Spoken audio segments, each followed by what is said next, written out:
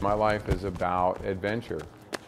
That's a good thing, because adventure has a way of finding Charlie Engle. And I will say this, I've got a few stories to tell.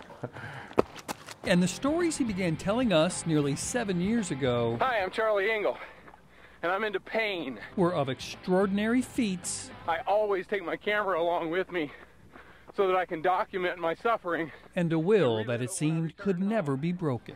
If you give me just a few minutes, I'd like to show you where I've been. Because until you see it, you probably won't believe it. Everyone is aghast at how this could happen, how something like this could actually happen here. Imagine running 50 miles per day. Charlie appeared to be on top of the world after working with Academy Award winner Matt Damon to produce a documentary about his 4,300-mile run across Saharan Africa. Running across the entire Sahara Desert. And followed that up with one documenting his trek across America. I think we all have demons, and Charlie has a whole bunch of them. But one man couldn't quite fathom Charlie's success. Robert Nordlander is an agent at the IRS who has what some folks think is a peculiar way of choosing his targets. The New York Times reports that Nordlander told a grand jury that if he sees someone driving a fancy car, he might check into their finances to see if they can really afford it, even if there's no evidence that they can't. The Times also reported that Nordlander testified to the grand jury that he just couldn't figure out how a guy like Charlie Engle, living in a modest apartment here on the north side of Greensboro, could possibly afford to train for running across continents. Well, that's all the evidence Nordlander needed, according to the reports, to start culling through his dumpster so that when Charlie came home one night... And I noticed some movement off to the side, and it turned out to be 6 armed federal agents coming to arrest me. I turned around and looked behind me to see who they were after, and it turned out it was me. They were very much after Charlie, and this time there was no place even he could run.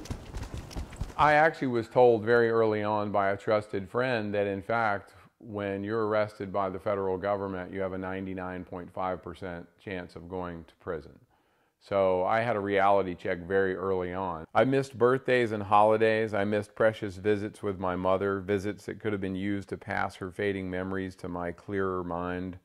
I missed high school dances, college visits, test anxiety, and the heartaches of my teenage boys. Even though nearly no high-ranking bank executive was sent to jail over the subprime mortgage crisis, Charlie was sent to this federal prison in West Virginia for 21 months after being tried for mortgage fraud.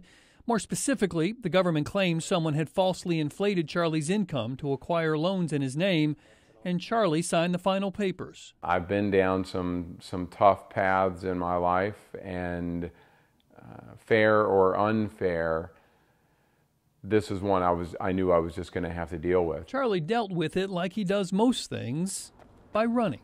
But not running away, running toward the challenge and bringing dozens of guys with him. This is just part of the group that ran and worked out with Charlie in his nearly 2 years at Beckley. And after a period of time, I was working with as many as 50 guys in there.